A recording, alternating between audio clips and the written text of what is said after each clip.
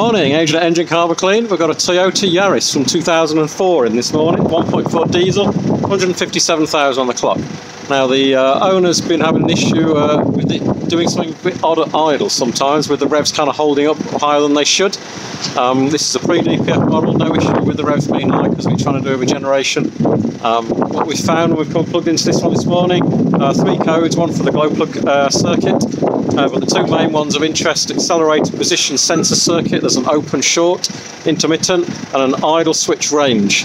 That Accelerator Position Sensor basically needs replacing by the look of it. Just check the wiring as well, but looks like it's just a simple sensor problem. That should get it running back how it should.